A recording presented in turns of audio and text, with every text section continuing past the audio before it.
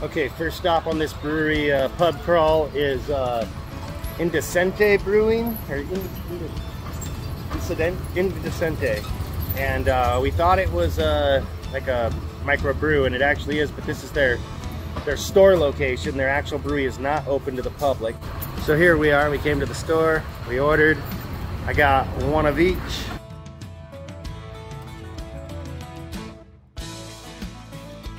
And I'm gonna go try one. So I'm starting this brewery tour today, this brew pub tour, and we've got 5 on the list. We just hit the first one. They close pretty soon, so we went there first, and we found out that it's the store for the brewery, not the place they brew. So next stop is in another town, Breweries, which is actually in another state, the state of Darien. So that's where we're heading. I think it's about a half hour. All right, so this Drunk Norris is the name of this beer. It's an American Pale Ale. Okay, so this beer's got a great aroma. It's a very fruity hop aroma. I'm not sure what hops they are, but man, the aroma is really thick. It's dank. Give it a try.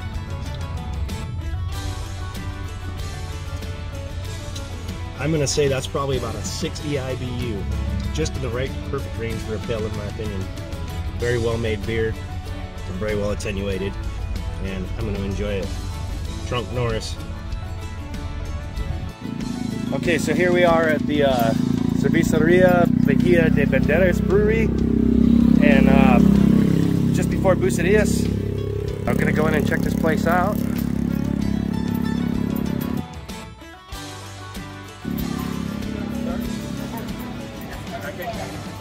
Check this place out.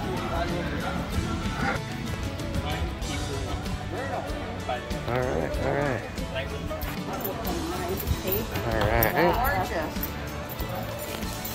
Sorry.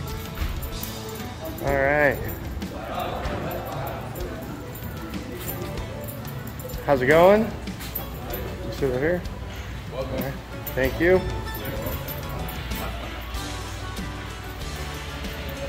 Looks like they've got a stout, an IPA, a pale ale, a blonde, and a golden. All right, we'll give these a shot. So this is the bar top. What a beautiful bar top.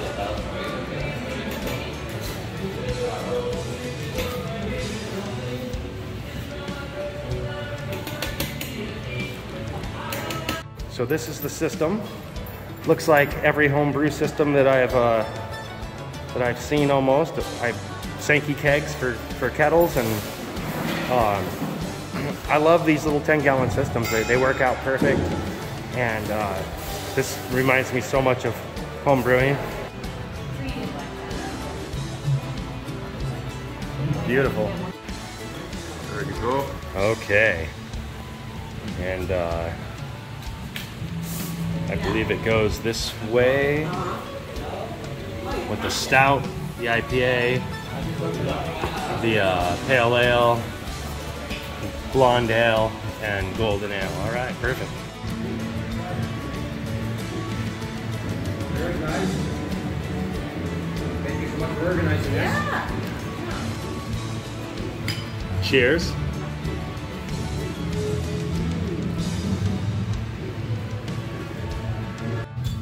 Okay, so this golden ale, I'm gonna taste it. It's very light.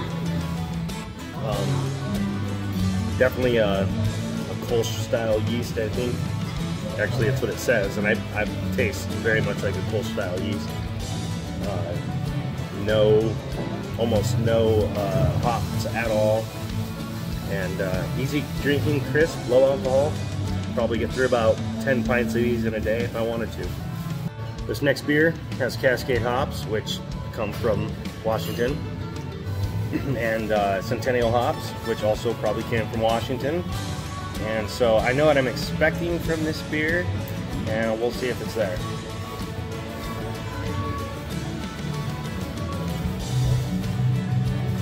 Okay, it does have the hop presence of the bitterness of low bitterness of the Cascade, and Centennial does blend well with the Cascade. and it's got a kind of a graininess to the malt bill. But yeah, enjoying it. Another low alcohol. Probably drink about 20 of these in a day.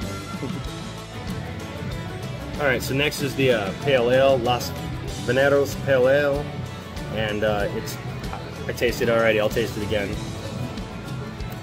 It's a very well balanced beer. The grain and the hops complement each other perfectly. It's exactly what you would want out of a pale ale.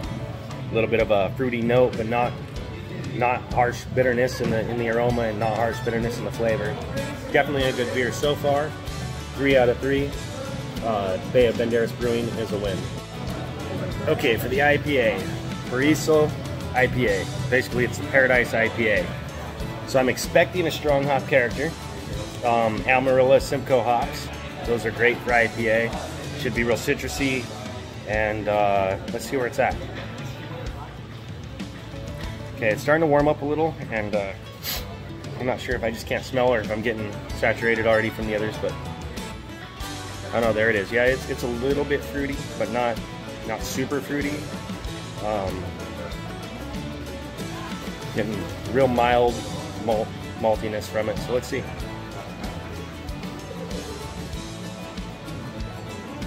Okay, I think the bitterness is there. It's a low bitterness for a IPA. It says it's a 45, and that's probably about right. I expect an IPA to be around a 65 or better. But the bitterness is there, so, and it finishes clean, so I like it. Okay, I just tasted the stout, El Tizate stout. I think it's pronounced. I'm not sure. Definitely chocolate. Definitely chocolate was the first note I got in the smell and in the flavor. And the aroma's sure chocolate. There's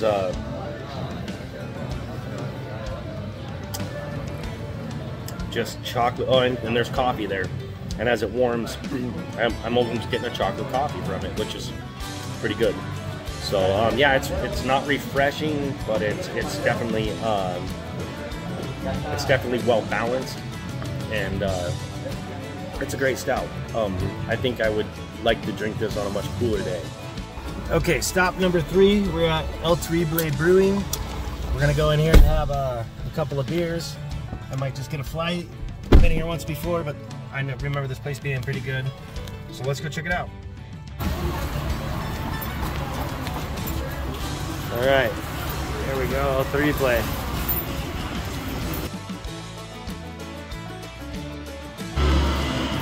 Here we are. Can't wait to get a couple of beers. I'm excited. All right, I think I'm gonna go with probably a flight if they got them. And if no, they do, I'll get tasters. All right, cool. Here we go. When was the last time y'all seen a payphone, huh? Nice. Yeah, this is just outside the bathroom, decorated with beer caps. It's pretty cool. We're heading back here to check out this brew system. And very nice. It's looks like it's about a 1 or 2 barrel. 55 gallons. 55 gallons. Okay. This might be around 50, 60. 74. Sure. It's the boil kettle. That's the hot liquor. Yep, hot liquor tank.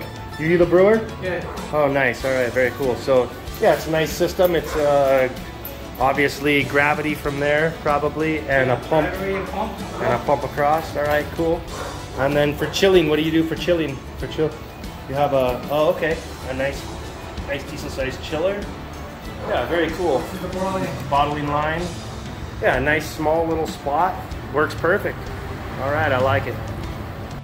Okay, Holly's having a hard cider, and I'm gonna go ahead and taste it.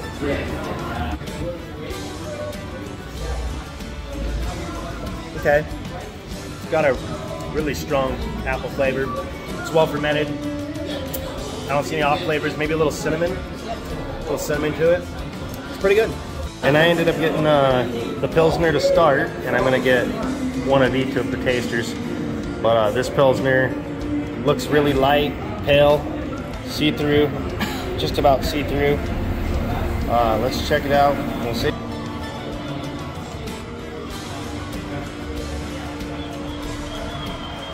Super crisp, super low hops. There's a little something with the water. I'm not sure what it is. Kind of almost a hose water thing, but not real prominent. It's not super strong. But yeah, it's all right. It's decent pills. I'm not a big fan of pills to start with, but this is an okay pills. Try that. Okay, so we got the Vienna Lager, and it's a very amber color, low head. I'd say it has little to no aroma. And give the Vienna Lager a try first.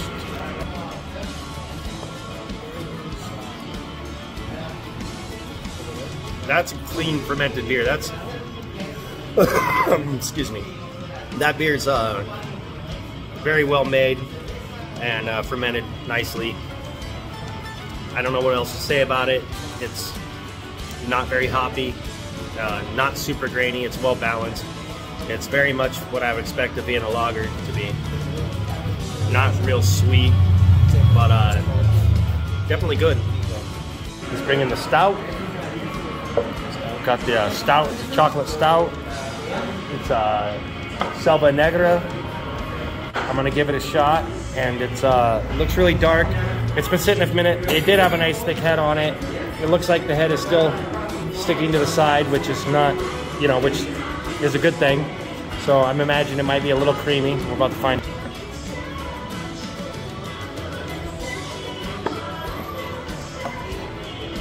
Nice. It's got great chocolate and coffee notes, and it's very smooth. It's not cloying. It's dry. So, man, it's everything you'd hope in a stout. I think. I like it. It's well fermented. It doesn't seem like they're trying to hide off flavors with it or anything. So, yeah, great stout. Boy, I'm happy with that. Now, something else just happened. The brewer, he brought me out a Belgian triple that's not on the tap list yet. He said it doesn't actually come out until next month. So, I'm pretty excited about that. Okay, Belgian triple time here. This is a high alcohol Belgian. Should be pretty dry. We're about to find out again.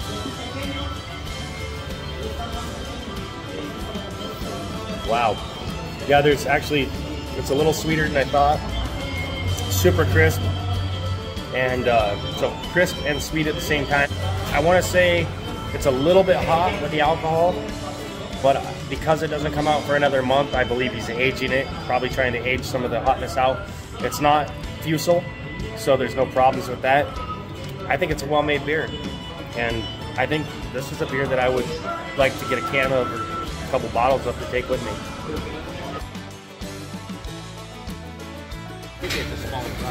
Okay, I'm here at Muertos Brewing, and I ordered a taster flight, and these are some pretty good sized taster drinks.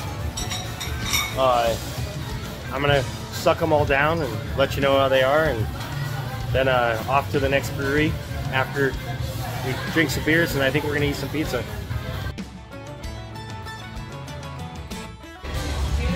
All right, so we got the lager, Mexican lager, Mexicana Rubia.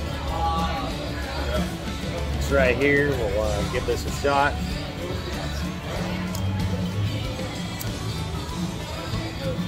Yeah, it's a little hoppy for a lager.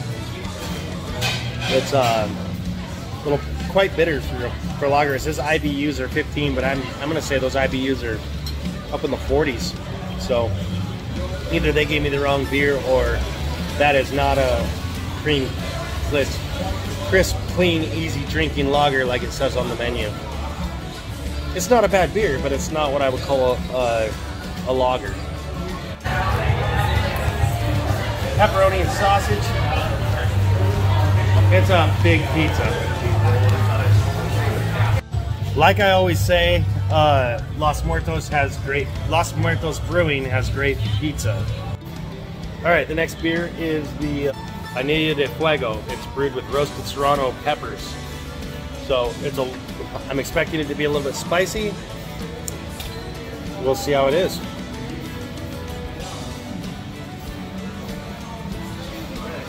Okay, definitely can taste the Serranos. It's a tiny bit spicy. You can see it's super clear. You could read the newspaper through that if you wanted to. And yeah, it's got crisp lager type features, and it's very sparkly. It is spicy. It's kind of sneaks up on you too. So I think it'd be great with some tacos. Next up, Revenge IPA. So I believe that this IPA is says classic West Coast style, and it says bitter with an exclamation point. So I'm hoping that's true. It's 7.6%. It says 65 IBUs, which to me I don't think that's a really high IBU for IPAs. But let's see how it goes.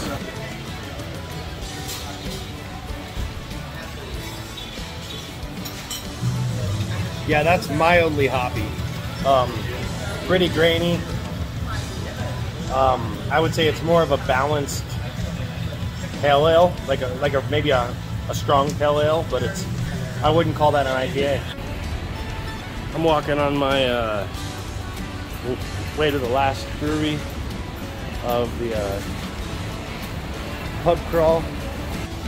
I'll be quite honest with you, I had to not finish that night because I had too many beers to keep filming, and I forgot to keep filming. But so I'm going there now, and we'll take care of Monzon and we'll knock it out of the way. And telling you, I like Banderas Brewing, so here we are.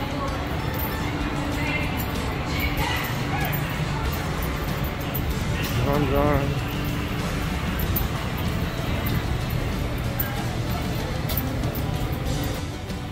Now before I go in there real quick, I'm gonna just let you know a little bit about it.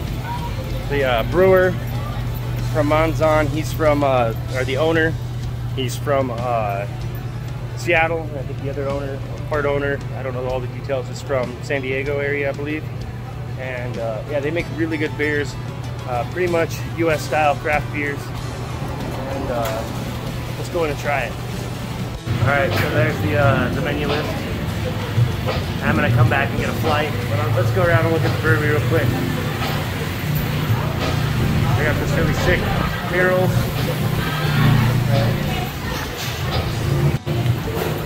So I got permission from the manager to go back here to take some quick pictures. You get the octopus mural, and then they have a pretty nice system here. A couple fermenters over here. And there's a water tank, Maston, I believe, oil kettle. Yeah, pretty good system. Nice big chiller, and so cool. I'm gonna take you upstairs real quick. There's another level to this place.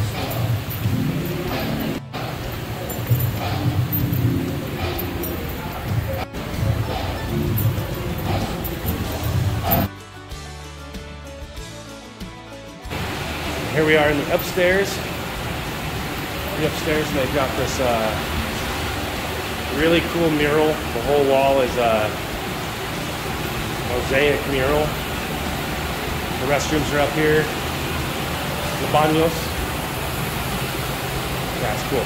I like these cart chairs. They're pretty cool. They're simple to move and big, comfortable cushions sitting on them. And then you've got the barrels for the tables. You go outside, you got nice outdoor seating. And if you look down here, there's a little market going on, and that's there every single day. And if you go back this way, you have the address. It's Vallarta and Carranza. Here in the romantic zone. All right, my tasting flight should be up here pretty soon, and then we'll get to it.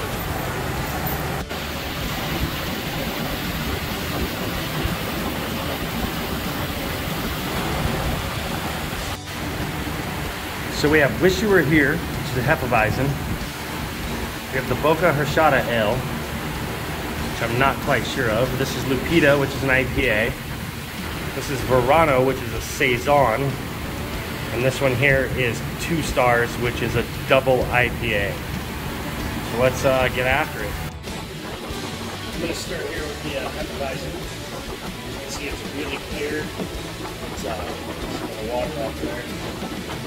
Really clear. You can see right through it. It smells of a little bit of clove, maybe not a little bit of banana. Tiny bit of clove, maybe. I'm not sure. It's real clean, real crisp. Perfect to drink on a hot day, which today is, today's not really super hot, but it is really, really humid today. Okay, so I was wrong about the Wish You Were Here. The Wish You Were Here is not the Hefeweizen, which, okay, kind of makes sense, but it is a wheat. It's a tiki wheat with orange, pineapple, vanilla, and coconut.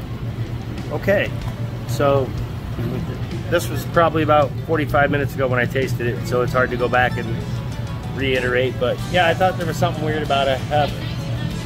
It was a good beer anyway. Alright, so next up we got a Boco Horchata Ale. Okay, so for those that don't know, horchata is a rice and almond drink.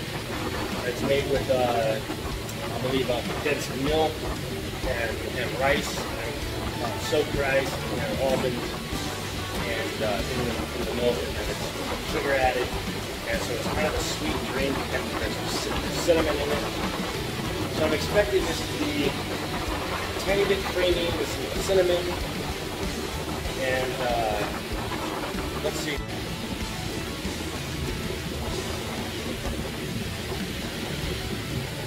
Yeah, it's creamy. I don't know that there's a lot of cinnamon, but it does give off like a milky kind of flavor. I'm not quite sure how it's made, but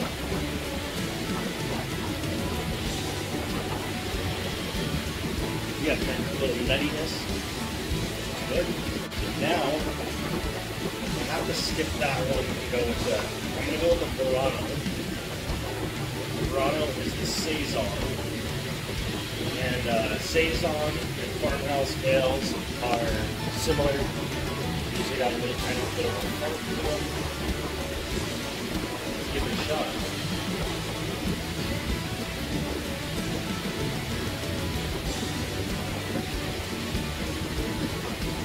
Yeah, so it's warming up a little, and I'd like to have that super cold.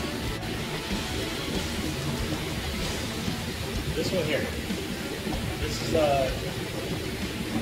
American style IPA. I think it's supposed to have 61 or 63 bitter IBUs. I'm not exactly sure. I'm not looking at the menu right now, but it's in the low 60s for what it says. I'm going to go ahead and taste it and tell you what I think of it. Again, it's clear, not hazy, well connected. Okay, this is hot. I think it's above 65, probably closer to 72 IBUs. I'm not sure what the numbers are in there, but it's hot, and I like it. And it's everything I would hope in the American IPA. The grain is not overwhelming at all. It's sweet. It's actually a drier beer. The bitterness levels are right where you hope a good IPA would be. One thing I'm surprised of, and I was surprised because one of their other beers that I had, which we'll get to in a minute, doesn't do this. Right with my nose in that glass, I smell hops. I smell hops. And you know what? When I go after an IPA, I want hops. So, big deal. Okay, the last one, I'm not going to say it's the least one, is very high in alcohol. I don't remember. It's a double IPA. I think it's around 80% or something like that. I'll come back to that. I'll go back to the board and see. Yeah, this is the 2 stars, the double IPA. Hey, that's got, again, like I was talking about, this one doesn't have the nose, it doesn't have the aroma that Nikita has.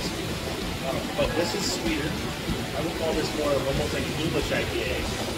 Again, it's warm right now. The beers are getting warmer as I'm sitting here, so they're changing.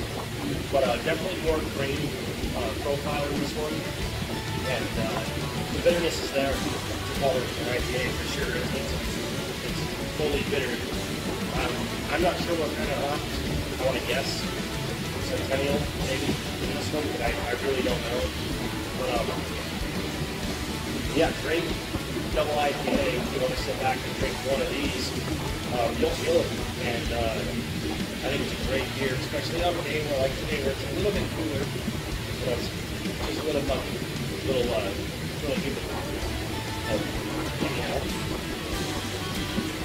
So this is a great beer. Okay, as you can see, I did not chug all those beers. I tasted them all individually, cleared my palate in between them. But just to reiterate, in my opinion, from my favorite to my least favorite, we'll start with Lupita, the American IPA, which is really good, my favorite. We got a double IPA, the 2 stars, which a little sweeter, love it. Verano, that's the Saison. It's got just that tiny bit of funk, which is good, just in the right way.